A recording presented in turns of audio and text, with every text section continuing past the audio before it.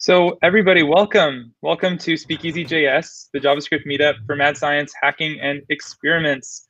So mad science is all about pursuing your interests and doing things just because you feel like it and because it seems fun. Today we're going to be joined by our usual panel of folks and our guest, Hemanth. So I'll just go ahead and bring them in here. So everyone say hello. Ew. Hey. Cool. So hope everyone's doing well.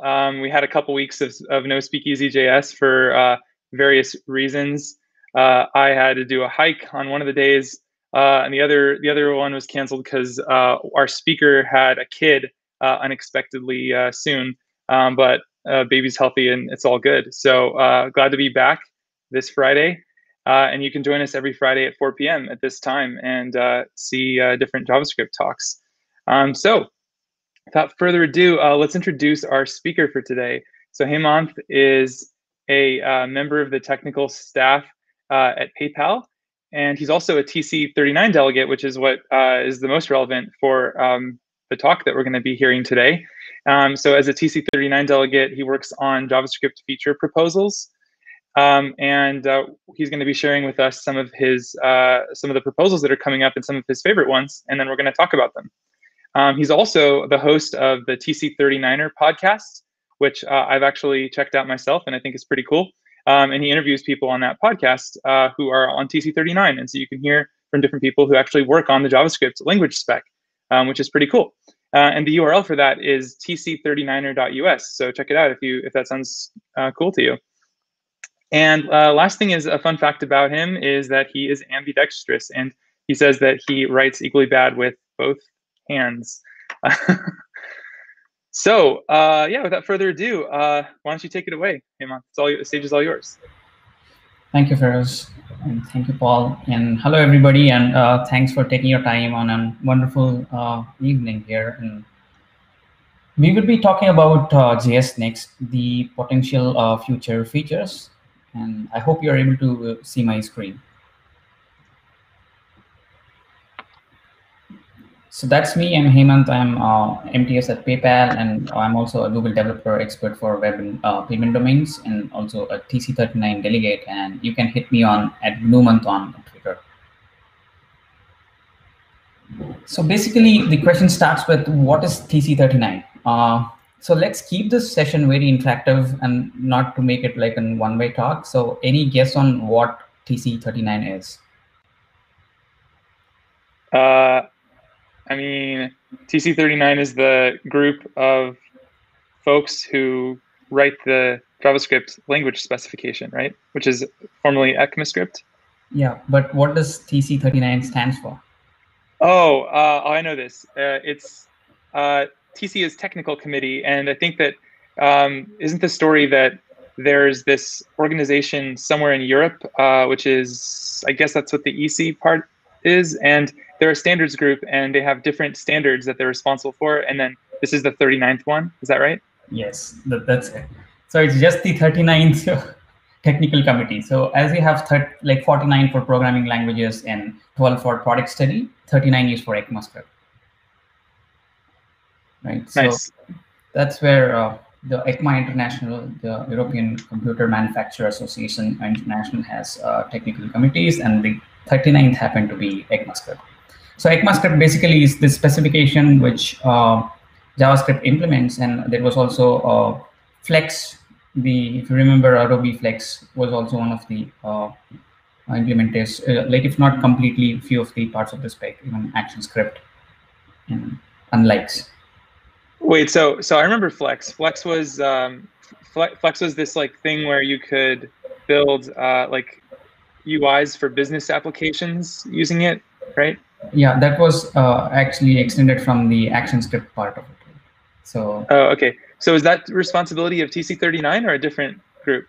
No, TC39 just talks about the specification, and the implementation is different. So if you look into engines, say browsers like Chrome, Firefox, and V8 engine and Node implementation, all the implementations would be different, but they will be pretty close. The specification just talks about what the feature is and how it should behave, and what is the behavior and the method that's there, but it doesn't really talk about how you're going to implement. It's left to the implementers a freedom to implement in a way they feel is appropriate for their environment and which is more optimal for their environment. Cool. So basically, the phases, there are these things called stages in the TC39 proposal. Stage 0 is called strawman, and there is also a proposal to rename it to straw person, and I hope that's going to happen soon. And what basically happens in stage 0 is not even like a formal proposal. It can be a tweet, or it can be just a draft. It can be a README, or just talking about the idea.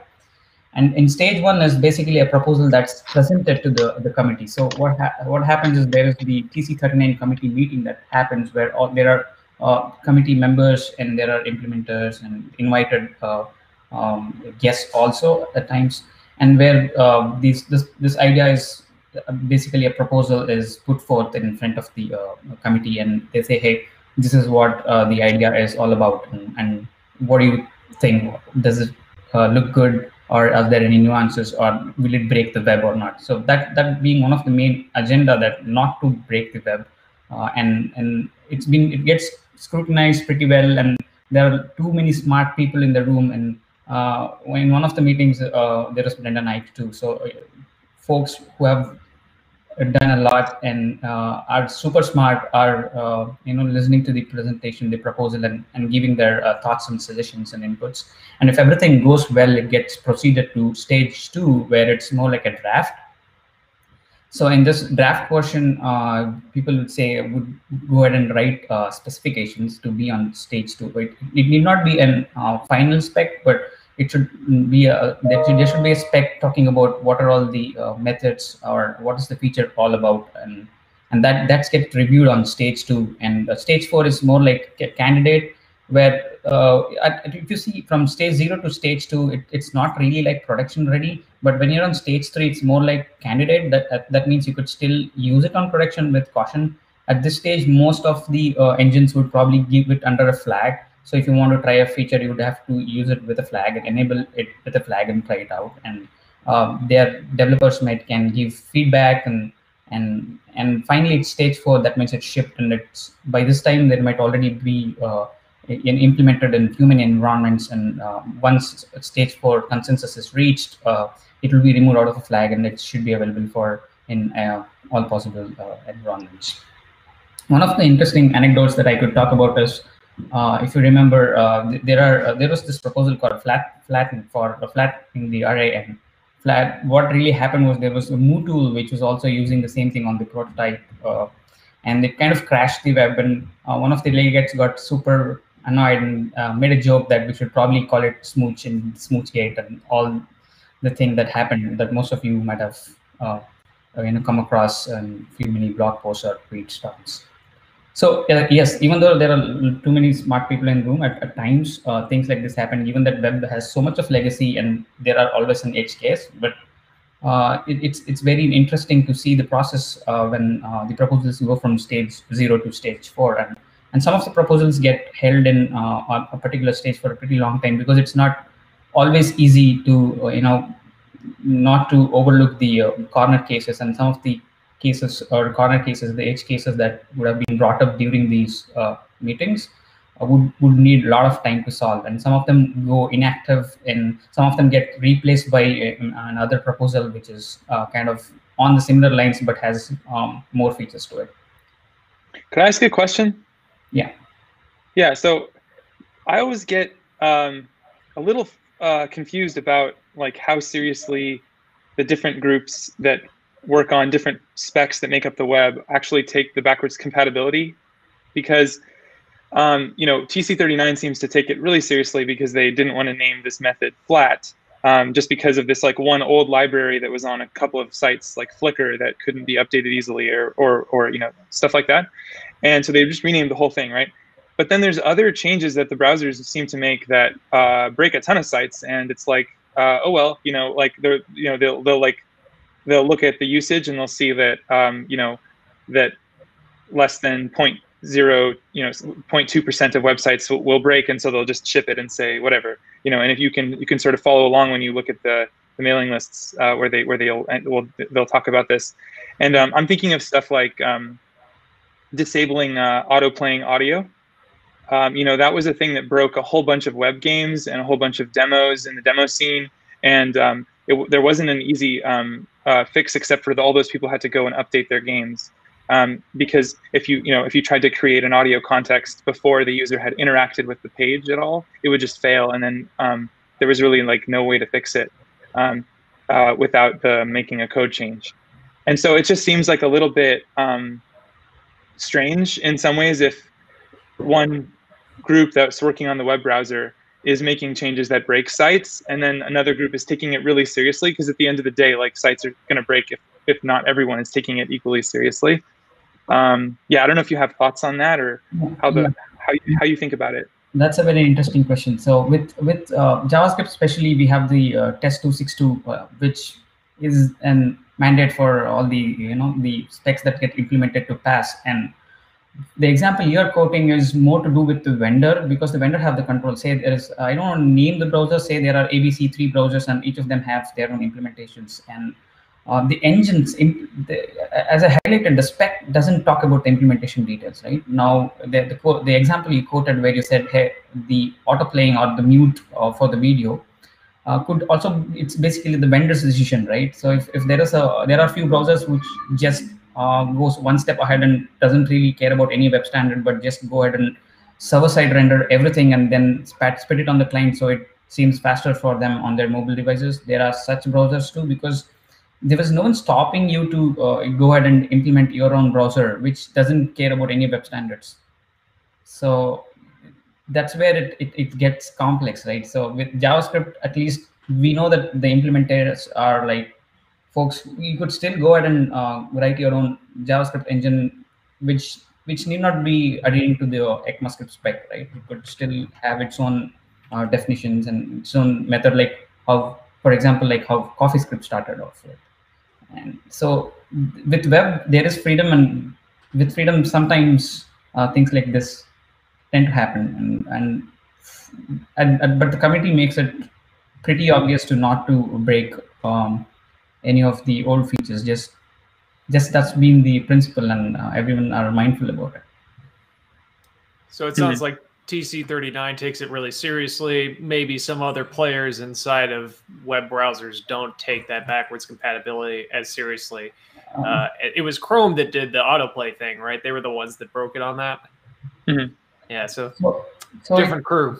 So everybody do spec, normally all the spec, if you look into W3C or any other spec implementation, they definitely take care of such things, but it is left to the vendors mercy to probably deviate a bit at few instances and levels, but if not completely, because as I mentioned, you could still write a browser which is completely not adhering to any web standards and still could go and render an URL. Right? So that freedom is there, which is both advantages and disadvantages at times. Right. Yeah, I mean, in this case, I think they were arguing that it was such a benefit to the user that it was worth, putting them in their needs in front of the needs of these legacy or old unmaintained websites, which I understand the argument. And there's actually a whole repo if anyone's interested in this. There's a thing you can search called interventions, and there's just a whole bunch of these sort of, they know it's a spec violation, but they're like, we're going to ship it anyway because we think that it is going to benefit the users more than the damage to not following the standards. So it's very interesting when that trade-off is made. But anyway, I don't want to interrupt your talk anymore. Do you want to keep going?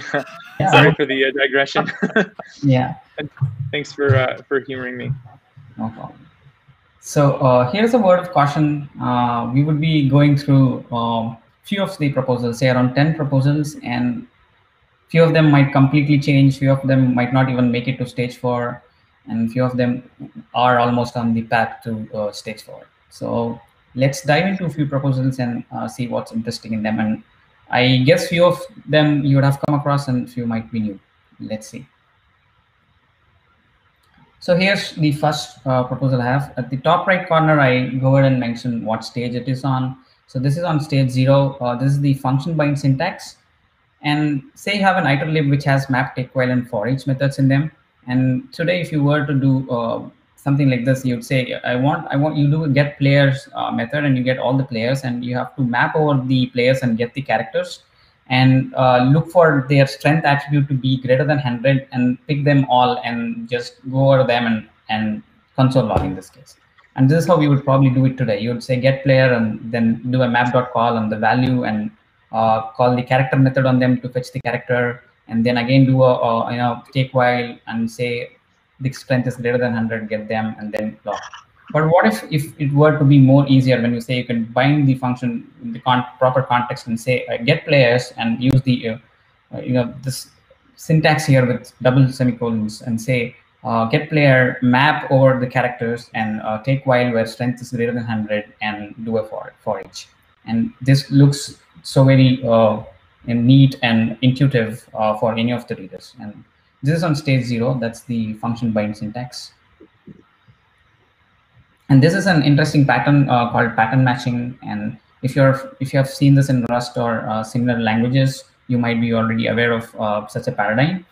Let me talk you through a simple use case. Say you're fetching a JSON service. In this case, you're doing an await fetch on a JSON service, and you get the result. Normally, when we go through the result, we would look for, say, the status is 200. Then we would have to probably say if everything is okay, and go ahead and operate on the data.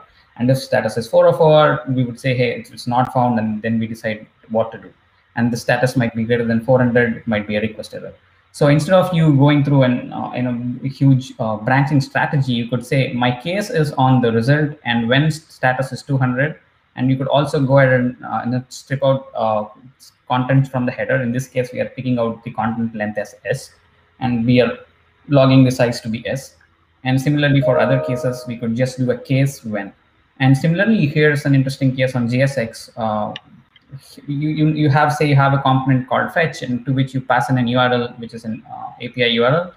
And on the props, you can put a case, and then say, hey, case on props, when loading, show the loader component, and when error, show the error component with error, and when data, show the page with data. Isn't this like a wonderful proposal of pattern matching? Is it all right if I jump in just to ask some questions about the proposals as we go, or would you like to save that for at the end? Yeah, we could do it either way. We have around 8 more proposals, and Yep. 8 more proposals. All right, well, then I'll keep it quick. It looks like that second usage shows the pattern match could work as an expression. So the value that it evaluates to gets more or less assigned to props in this case. Is that accurate? Yes. Yeah, that's a real neat feature.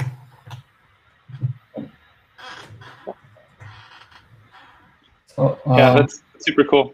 I'll save my question till the end of the proposals, but I just thought of one too. So.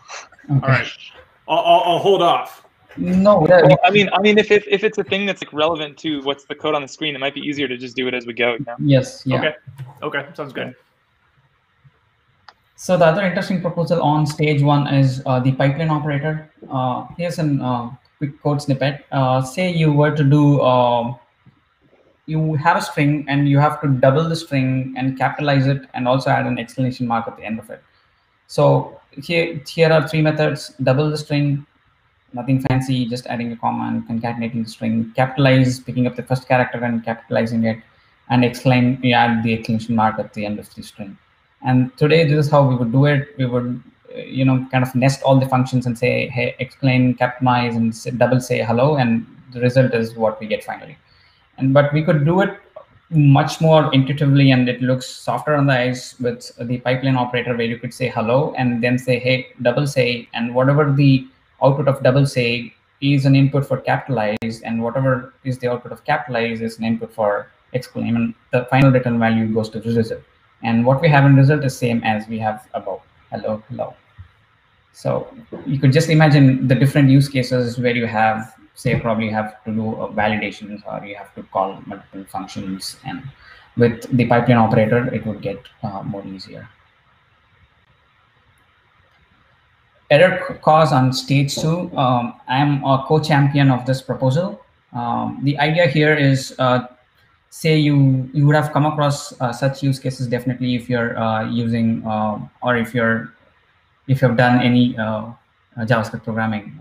Is like, say in this example you are doing an fetch on an URL, and if there's an error, it just goes to catch, and you then go ahead and throw an error saying, hey, there was this download raw error failed, and that's when again, if you're putting it in a try catch block here when you're trying to do the job, the error is getting caught. But the interesting thing about this proposal is how many times in the stack trace you wanted to know when you're looking into the error, what really caused this error, right? So the proposal says, hey, what if we add a cause attribute on the error and say, hey, whenever the error occurred, I want to say a new error and then give it a message and then give a cause. So when you catch the error, the error object has this attribute called cause, which says caused by this particular error. In this case, it says caused by type error, failed to fetch. And that's what we have populated here and saying, hey, it failed to fetch because of this particular error. So this can help you in knowing why that error occurred, and it also probably can help you in grouping such relative causes. Like if you have to group n number of causes for your analysis or reporting that this error occurred and this type of. So it will help you to do all error-related activities which are bound towards the cause, and it will make things easier. And I'll probably pass in a JS fiddle where you could go ahead and play with it, and happy to take feedbacks on this. I have a question on that one. I just saw a recent, I think it's new in I think ES 2020, but there's a thing called aggregate error. How is that different than this? Because I think aggregate error is basically like an array of errors that you turn into an error. Yes. This seems like this is an error that can have like another error as its cause, which I guess that one could also have another error as its cause in theory, and you could have a chain of them. But when would you use each one? Yes, that's a very good question, and I'm trying to find the chat area here if I could pass the reference, because this was the same question that was asked during the presentation too. I am trying to bring it in the channel. I can paste this to everybody who's on the live stream.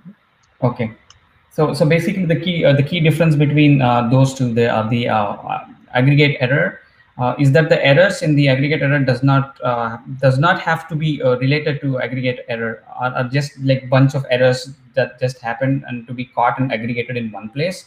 That can be totally unrelated. For example, you have a job A and job B can do anything, and then probably you could say you do a promise.all settle of job A and job B.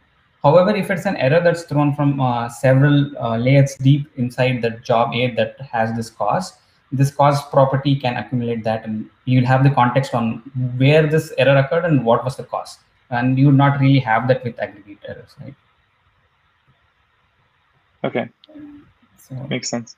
Yeah. That's a good question, Feroz. Yeah. So okay. So the other proposal on stage one, which I'm also co-championing here, is did we just lose audio? String dedent. Let me ask this question for you guys. Like, how many of you have tried generating a program from your program, basically kind of a meta program, or how many times have you tried to console some indented string and then you noticed it was not really indented and you had to crack your head a bit to get the indentation right?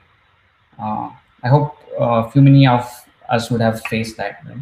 So with this proposal, string.dedent, what do we have is a static method on the string which says, hey, string dedent, here are all the strings that I have with this level of indentation here.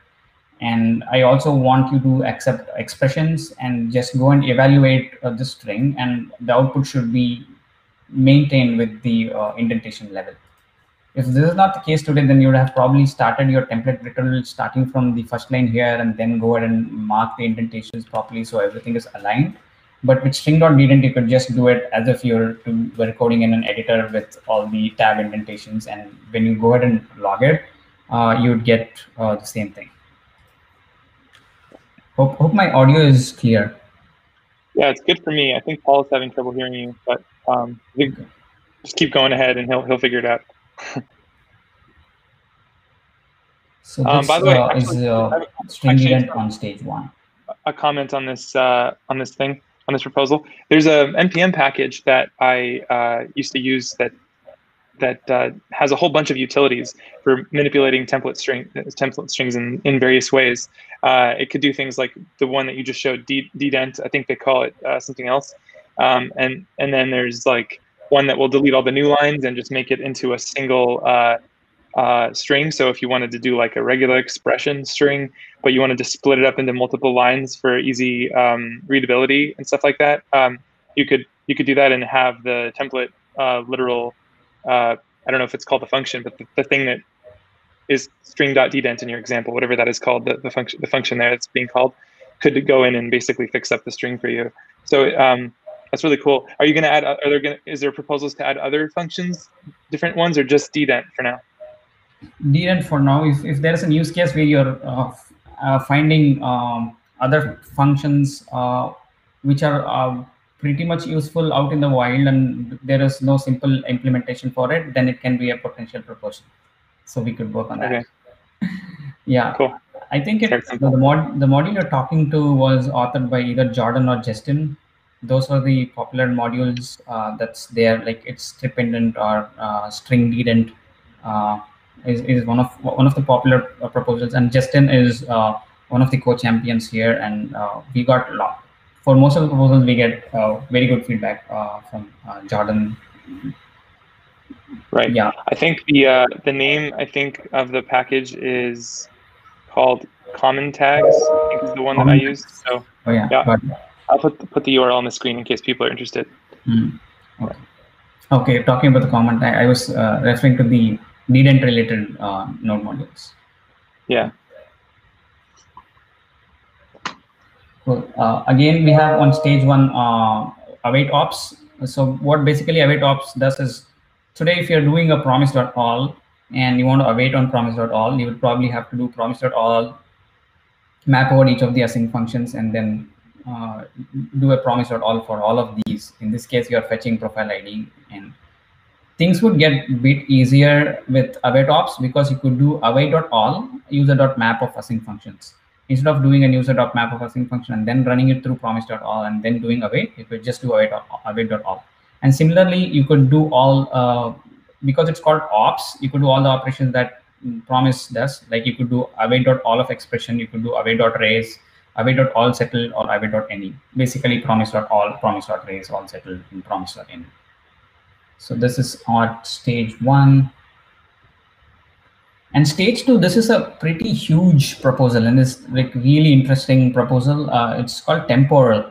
And I've just taken a tiny bit from the temporal as an example here. And you could see there are around like 15 different methods there that's been listed. And it's a very interesting proposal. And I think once temporal is out, most of the date manipulation and handling libraries wouldn't really be needed unless you have a really an edge case. But with temporal, you can handle plain date, plain times, and zone dates, and durations, and time zones, and calendars, and whatnot.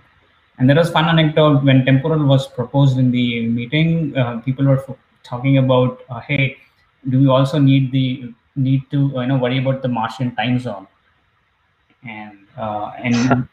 And there was one gentleman who brought up a calendar use case. I'm not able to recall the calendar's name, but he said in that calendar particularly we have these many months and the days varies a bit, and we were all like mind blown by the nitty-gritties that the committee brings during the proposals.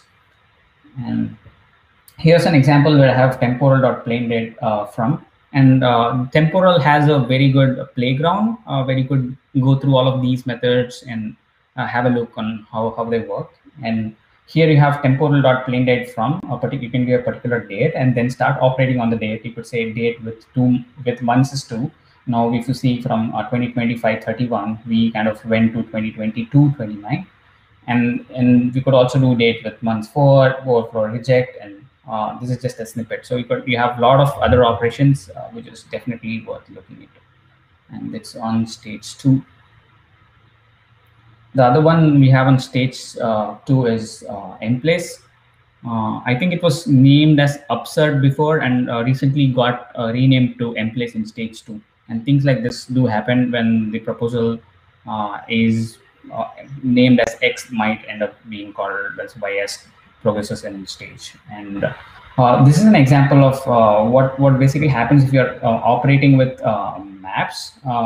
Currently, you would have to do 3 lookups to do something like this. The use case is you probably go and look into map if that has a key. If it's not, you will set the value with value to that key, and then you would go and get the key and do something on it. But with Emplace, it gets very easy. You could just do map.emplace key, insert the value, and do a thing.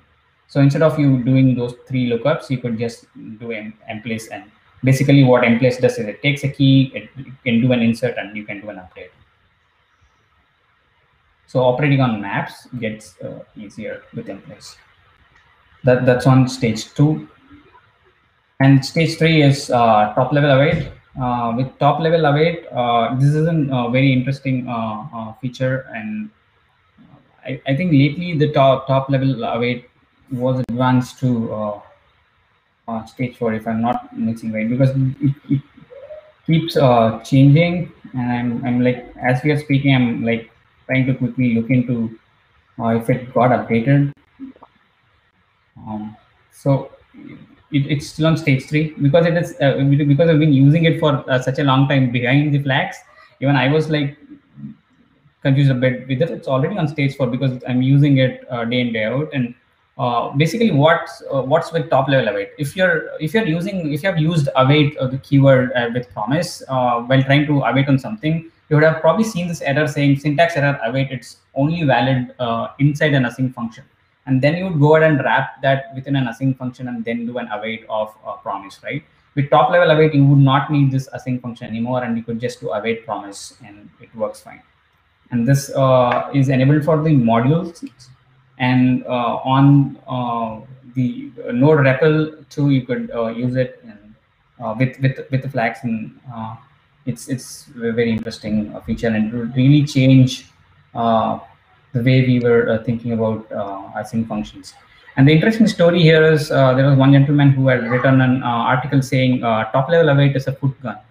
And the proposal author for this was Miles. Who's with GitHub now.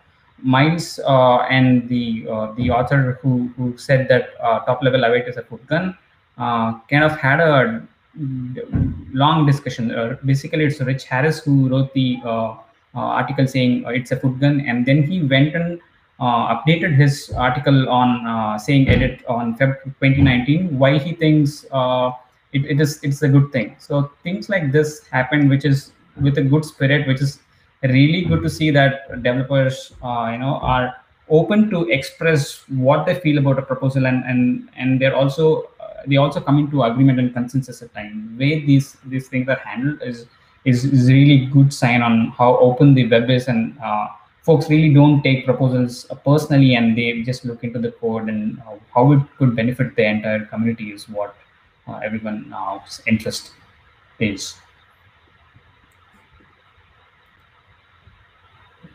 So this is a stage 3 proposal. It was called as item till stage 2, and now it's called as add. So it's add on built-in indexables. So what basically add does is, here's a quick example, right? You have an array, and you have to get an element at 0th index. You could just do add 0, and you would get the 0th index. And if you do add -1, you would be basically getting the last element in the array.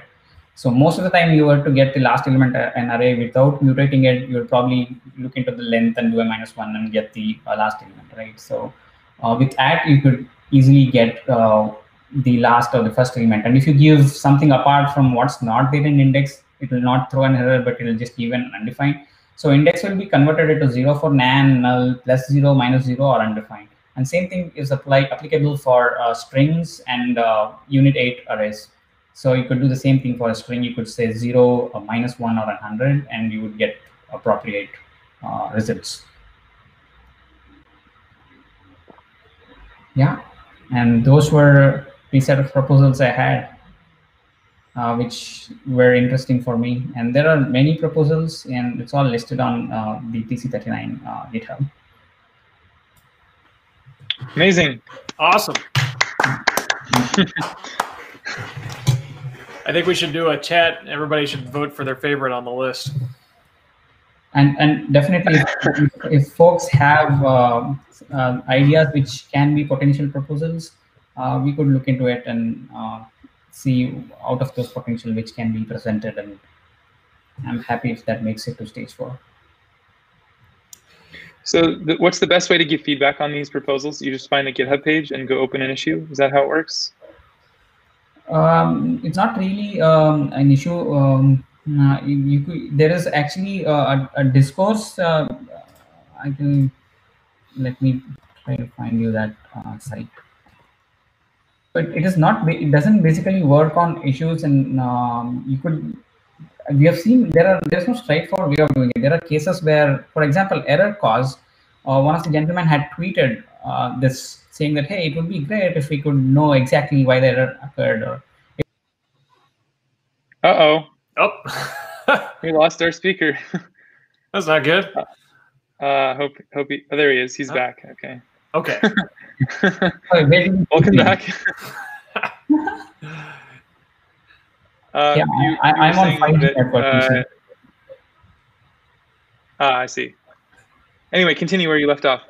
Yeah, where did I drop off?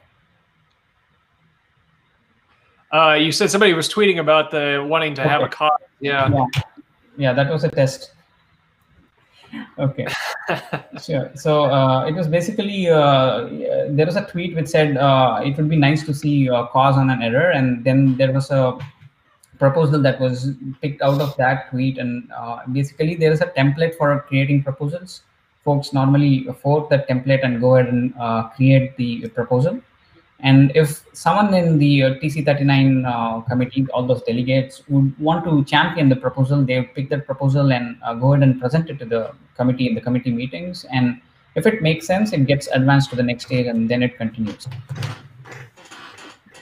Right. So, oh, go ahead, Paul. I was going to say there's a good question in the chat about what's been going on with the pipeline operator, and I'm curious about this too because it's been in the pipeline for, no pun intended, for a long time. And is it moving? What's going on with pipeline? Yeah, so basically everything that's been updated will be on the nodes. So TC39, basically the repo has the nodes along with the proposal. And the last we have heard in the meeting on the pipeline was probably like a year back, I guess. So there might be multiple reasons why a proposal might be held, and it might be at times the champions and the authors who have proposed are working on to figure out what are all the possible edge cases that might have occurred. And that is one of the reasons that the pipeline last update we saw was probably in March 2018, I guess, right? So if you go into the repo, it does talk about a few of the warning cases, and if you go into the issues for the pipeline operator, there are a few open questions that's been under discussion, and it need not be like we could point to a single reason for a few of the spec and say, hey, this because of this it is blocked. There are few specs with such reasons where it's blocked just because of one single reason, and I would suggest you to go through the issues, and then we could talk more about what are all the different reasons that has resulted in such a delay. Yeah. There's another question here about if pipelines can play nice with generators, so you could do stream piping. Any thoughts on that? The question was stream piping? Yeah, could you use the pipeline operator on a stream potentially? Yes, nothing's stopping you from not using it. Right? Yeah, it would operate on streams too. Interesting. Cool. There was another question, which I think, I can't tell if it's a troll or not, but they're asking sort of like when JS will defeat TypeScript. But I'm going to interpret this question as like I didn't notice any type, optional type in there in the proposals. Is there any discussion about maybe making optional types a feature? There are no proposals, and I like the sigh there, the sigh of exasperation. Oh boy. Answering. Yeah, but I could talk from the other aspect of it. If you go to the TypeScript channel, TypeScript's website, main website, it doesn't anymore say that it is a subset or it's a superset of JavaScript. We used to read that, right? TypeScript used to say that, hey, we are superscript of JavaScript. We no more see that. It says TypeScript extends JavaScript by adding types. Right? Yeah. So no, it's no more. It's not like a competition anymore. It's not a competition between TypeScript and JavaScript. Right. It's about something that solves your need. If TypeScript is solving your need, so be it. But it's closer to JavaScript, and we have many delegates who are working with TypeScript within the committee as well. So. Yeah.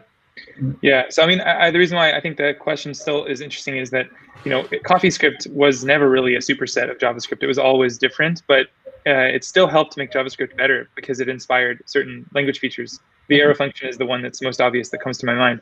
So even if TypeScript isn't directly a superset anymore, I could still see that maybe JavaScript steals some of the good ideas from it and incorporates it into the language. Especially there is this decorator proposal that TypeScript already implements, but I think it's whatever is implemented in TypeScript is of a different stage, and decorator today is on a different other stage. There's a stage difference in implementation, and there was another proposal with which was completely different from the existing decorator proposal.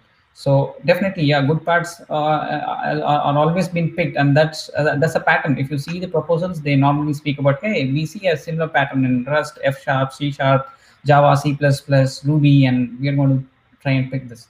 And one such example I can quote is I'm also working on this proposal called array equal. So the proposal started with equality. We were leaning more towards the spaceship operator of Ruby. If you folks are aware of a spaceship operator, it's more like, let me quickly try to pull it up. If you type it on your screen, I can show it to everybody. Okay. The screen that I shared previously? Yeah, exactly. Okay. So this is the operator, basically. So it is also called as the three-way comparison operator. Kind of hard to see. Oh, is it? Yeah, chat just got it. It's left angle equals right angle, right? Got it. Okay, cool. Yep. Yeah, there it is. Something like this, right? So it basically compares two values and says if it is less than, greater than, or equal to. So the proposal that we had put forth was to have such an operator because it kind of helps you to compare values but during the proposals it kind of extended, or it kind of descoped or derailed a bit, and what we have today is array equals. So the committee kind of felt that, hey, we don't really see a need for this, but checking if two arrays are equal is a good use case, and so the proposal kind of reshaped itself into an array equality today, and we are working on that. So things like these happen, which is interesting. Mm-hmm. Yeah, that brings a question to my mind. So how do you decide between something, whether it should be syntax or whether it should be a function? Because I saw like you added, or there's a proposal. One of the proposals you mentioned is await dot ops. Ops. Yeah, I don't have all the different ops. That to me, there's a lot of proposals that are in this vein where it's sort of like it's syntactic sugar, right? And so you can't really use that in your code unless you transpile it or you wait until all the browsers that you care about support it. So sometimes it seems like I guess not worth adopting the syntax right away if you're a user, waiting until it's more supported. But I mean, I would imagine too, as a language, as a specifier of the language, that would also be an interesting consideration. Like, because adding more different types of sort of syntax arguably makes the language a little bit harder for a newbie to learn, because it's not exactly easy to Google symbols. Yeah, that's a good question. So basically, the implementers kind of have a high influence on whether a particular proposal should be a syntax or an operator, because at the end of the day, implementers are the ones who go ahead and implement the spec, and they have more details on possibilities and edge cases and performance bottlenecks and all of these that has to be considered. For example, string.ddent, what I just showed a couple of minutes back, is a method on string, right? It's a static method. There was also in the proposal we proposed of having a triple backtick syntax rather than string.ddent. But triple backticks might internally cause a lot of implementation complexities and might also impact performance. And then string.ddent makes more sense and it is more performant than triple backticks, right? And plus, if you wanted to add more different types of formatting functions later, then string.ddent and string. Et cetera, is more easy to do than 4 backticks, 5 backticks, etc. Yeah. Right. At some point, you run out of syntax, right? You can't really add an infinite amount. You run out of keys on the keyboard until we start using Unicode symbols. I think Perl would disagree with you on that, but Right. I mean, I guess one other follow-up question then I guess to this is there seems to be a tension between making the language easier to do. Okay, let me rephrase this. It seems like adding syntax can allow the language to be more expressive, and you can accomplish more powerful things with less total code. But the trade-off seems to be that there's more things you need to understand in order to understand a JavaScript program that you might not be familiar with, that you're looking at for the first time. And so maybe one way to think about it is on the one extreme end, there's a language like C, which I actually personally like a lot.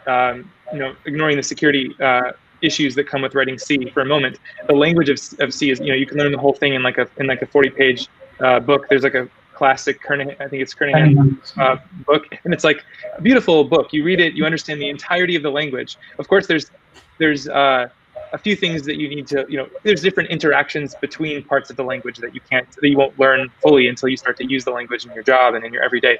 But as far as syntax goes, and as far as understanding the language goes, you can learn the whole thing in like a couple hours. And then it's just about, how the different parts interact and the subtlety of manipulating memory directly is what occupies most of your time. But what's cool about it is when you are working on a C code base, you're pretty much using 100% of the language every day. You use the whole thing pretty much, like on a day-to-day basis. And then with like a language like C++ on the other end, you could be a C++ programmer for like 5 or 10 years, and then you go to a new company or you work on a new project, and then you see a bunch of syntax you've never even seen before. So it's like quite crazy. You could be a really experienced programmer in C++, but you still don't even know how 3/4 of the language even works, because everyone is choosing a subset to use. And so those are like the extremes. And so what I'm seeing is as JavaScript gets more syntax over the years, is it's getting a little closer to C++. It's obviously not anywhere near it, but it's becoming so that a new programmer might see syntax that they don't understand. Like, for example, generators. I could see you being a programmer for 5 years working on a JavaScript code base, and you never encounter a generator, and then you switch to another team and another code base, and then suddenly, oh wow, what is this generator thing? Or oh, what is this pipeline operator? And so I don't know. It seems like there's a little bit of a trade-off as you add stuff. It gets a little bit harder for beginners, maybe, or maybe a little bit harder to I guess less cohesive, maybe. But I don't know if you have any thoughts on this. Yeah, I would see it in a different angle. I would treat it more like an arsenal. You have a lot of weapons with you. Like, you have to pick the one that's suitable for your choice, and then you suddenly discover a different entity, and you need some time to explore it. And comparing with the contrast where you gave about C and C++, the philosophy of where it was devised is completely different, right? They were more from the Unix philosophy, where they said do one thing and do it right, and which is good. And there's another thing where, say, for example, Ruby, which says, hey, we give you like tons of operators, and you have the freedom to go ahead and even overwrite, and everything is an object, and we give the freedom to the developer. And there are a few, like probably say Java, which says it's always have to be public static void main, like otherwise it doesn't even, or your class name and the file name should be the same, otherwise it will not even compile. Right. So for every language, I think there's a nuance, and folks will definitely pick up as and when they hit those use cases. It's not that there's this joke which was floating around on the net like a few years back, which said JavaScript, the definitive guide, which is like the 800-page book, and the good parts, which is like 200 or like 190 pages, right? So just for the fun, but yeah, I think it's more like a double-edged sword here, and it's not that you have to know everything under the hood. Even the spec editors would have to sometimes go and read the spec and refer the sections and reread it to make sure the understanding is right. So it is complex, and for a reason, right? No one expected JavaScript to grow to this extent and impact in so many different areas, maybe even for Internet of Things, or who knows, even for quantum computing, right? So I think that level of expression that the language gives us is what it's making it more powerful and alive. And if you ask me, if you stick to your fundamentals of understanding the concepts, I think syntax shouldn't be a tough thing. It will come to you naturally as you code more. I'm a pretty big apologist for all the changes that have occurred. I'm strongly on board with a lot of this stuff. So I understand for us as a point, but I actually am way on board with everything that's happened. I mean, going back to before async await, I think I'd rather kill myself. So it's definitely been getting way, way better. There's definitely a point where it could go overboard, but I don't feel like it's happened yet. Generators is maybe the best example of something that I don't really use that often, except when you do the async generators, and then you get streams involved in that, and suddenly it's a whole new game. So I think there's still a little bit of room before we start having to bring up C++, which, frankly, that's just rude. Oh man, yeah. That's why I said JavaScript is pretty far from that still, but I think it's a spectrum, and I mean, ES5 is maybe the closest to, I think ES3, like before you got to ES5, JavaScript was just painful. Like it wasn't like it didn't feel like a real language. Like we lost our speaker again. He'll come back. I guess I'm guessing he's accidentally refreshing the tab. That makes sense. Yeah, let's see here. Okay, he's back. Yeah, I was saying that. ES5 felt like the first sort of point at which JavaScript was like complete, and you could build, for me, like all the array methods and stuff, which I think came in ES5. That was like really important for it to feel like a useful language out of the box. And then, so I think that's probably like the C part, like the point in time in which it was like the most like C. And then now I think we're getting a little bit to the point where you have to pick and choose the subsets of the language that you want to use. But I mean, maybe a counterpoint to all the things I'm saying is that you already have to kind of do that with JavaScript, because we already have, the bad parts that you're not supposed to use, which we've already we've forgotten in the sands of time, like the with keyword, and there's all these parts that we don't use anyway. So like it's not that weird that we're just, as we add new things and other things become the old way and the not as easy way to do it, that we just leave those behind, and eventually the memory of how those things work just gets lost, and most programmers don't even encounter it, right? And in fact, like the linters, like the standard JS project I work on, will just ban certain features, like just don't even use that. Like there's no reason to use that. So it's like, maybe this is actually fine. Yeah, that reminds me of this quote. I don't remember who said it first. They said that programmers are telegraphers of 21st century. So we all will be replaced by something better and someone better. Until that, we just have to enjoy the ride. GPT-3 is coming for all of us. One thing that's sort of interesting actually about this, I think the move to promises and async await, generally speaking, there may be some cases where correctness got worse for people because of unhandled rejections being a little bit easy to swallow. But overall, I would say that moving from the callback management life to the promises management and the async await patterns has probably reduced bugs. If you asked me, I think that's probably been the case. So some of this stuff, I knew people that became just complete wizards with ES5. They loved that C kind of vibe that you're talking about. And I saw what that looked like when you were good at it, and it never looked as good as ES6 and on. So I'm sticking with the future pointing on this one. I think you're romanticizing the old ES6 days, or ES5 days, rather.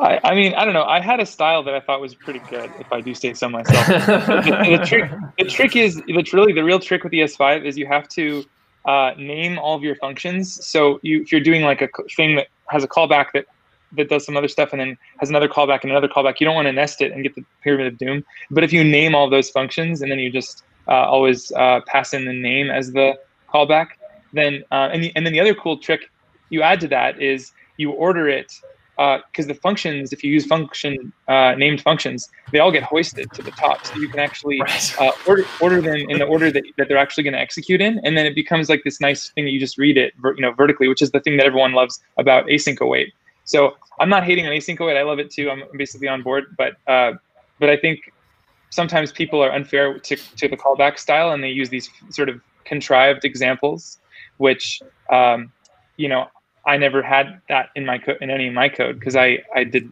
this sort of named way that was really nice. So or we could go the point-free way. The functional programming paradigm talks about point-free programming, which is it's worth looking into. I kind of maintain this repo called FP jargons, where I kind of go ahead and try to explain the functional programming jargon concepts in JavaScript, because the functional programming talks a lot of math concepts and trying to simplify it with simple JavaScript examples is the effort that we did here at functional programming jargon. Cool. I just put the link on screen for people if they're interested. I'll paste it in the chat. Cool. Yeah. Did you have any other questions, Paul, or did you see anything interesting in the chat that you wanted to bring up? Oh, I'll bring up one. The bind operator and the pipeline operator are kind of similar. Do you think they're both going to land? Do you have any kind of indication as to whether or not they're going to compete with each other? There might happen. There might be a third one too. Oh, really? So yeah, they're similar, but the use cases that they're solving is a bit different. When we read through the proposals, the intent behind bind versus the pipeline is a bit different. But syntax, by the syntax sugar, it might look like the same, but the intent and the implementation would vary a lot, and they might seem like competing proposals. And as I suggested, there might be something different that might pop in, which might replace, like how we saw the add on indexables kind of replaced. There was a proposal on string prototype.item, and it was called string prototype.add, which got replaced by the add on all the indexables. So it will also operate on unit 8 arrays or normal arrays or strings, right? So this proposal is replacing the other one. So other one is kind of deprecated now. Here's another question for you. There was some conversation for a while about a kind of module-based standard library move, where I believe it was the STD would be the KB store was one of the examples, right? There is no traction as of that. The last we heard was of 3 or 4 or 5 meetings ago on the committee, where people, even when it was first proposed, it was just an experimental feature. So it has not been like it was not implemented in many browsers. What I remember was Chrome had it under flag for KB store, and there was one more standard lib, and it hasn't really taken off after that stage. Are import maps under the TC39? Import maps aren't. I could see that actually being in the web platform stuff more than TC39. Yeah. Okay. I see a question that's actually quite a nice one. Is there a proposal for a non-mutating version of array.sort? That would be really handy. Not really. I think this was brought up in few occasions, and again, it goes back to the principle of not breaking the web, right? Like now, when you have sort, it will give a sortable function to it, and you could have a logic saying that if it is less than or greater than, that's where the spaceship operator would have been useful to, where you could say to the comparator, I would just pass in this spaceship operator on have it defined on the symbol prototype, and you can just use it, and the natural sort order would have been maintained. And if you're again sorting strings, then you would have to do a local compare, right? So all of these challenges would occur. And wait, so why couldn't you just name it something different, like dot instead of dot sort, maybe like dot sorted or something? Yeah, we could bring that up as a proposal, but I feel there's a high chance that it wouldn't really be accepted. So most of the patterns I've been observing on how proposals gets through is based on what is the use case basically you're trying to solve, and how is it solved today, and with this proposal how could it get better, and would it break something. So these are like the general questions that would go through, right? Like, what is that we are achieving if we just add or sorted? Now, there was another proposal which said, the author said, I'm confused by the term filter. When you do a filter on an array, are you say you have a blue filter? What does a blue filter do on a camera? Will it let the blue light out, or will it filter everything apart from blue light? Or you say you're filtering coffee. What are you filtering there? Like, is it the coffee that goes through, or the coffee stays there? What the proposal author said, I'm confused with the term filter, and most of the committee said that, hey, the argument went through on these lines, and most of them were alluding to the fact that it's been there for all these errors, and folks have been used to and know how filter work and operate. Now, why should we change it? Yeah. Yeah, I mean, that just seems pointless to change at this point. I mean, it's like basically adding another method that just flips the true and false like direction would just be confusing. But yeah, I guess yeah, it's interesting. I guess the way you would accomplish mutable sort today, I would guess, is you just clone the array first, and then you call sort on it, and then you're now not changing the original array. Is that right? Yeah, you can do a spread operator, so you just get the copy and yeah. Yeah. Oh, the question was more on mutability. Sorry, I thought about maintaining the sort order. Oh yeah, it was mutability. That's why I was confused by your first answer, but it's all good. Okay. I got one more for you. Is there any anything going on with perhaps a deep clone? Yeah, there was a proposal, but that had limitations, and I think I'm trying to. It was called deep clone itself. I think the proposal was brought out more in terms of how the React's virtualization operates. Right? They go ahead and clone the entire DOM and then do the DOM diffing part. So it was more from those algorithms, and it wasn't accepted for long reasons. I could share that with you. So you think another shot at the proposal might have a chance? I would doubt, because people would definitely go ahead and refer to that and say, hey, look, here's a similar thing, and this is what happened. And we also were mindful when we were proposing the equality operator, and we were expecting that, hey, this proposal might come up, and how is equality different on this, and things like that. So most of the people in the committee are aware of various numbers of proposals that made and didn't made, and the reasons behind it, and they were able to relate to it very quickly. Right. Well, it's not every day you get a chance to talk to somebody on TC39 and ask all your questions and advocate for your pet proposal ideas. So thanks for the opportunity to hear from you and to let us ask you our questions, and for the viewers in the chat as well to get a chance to ask their questions. That's super nice of you.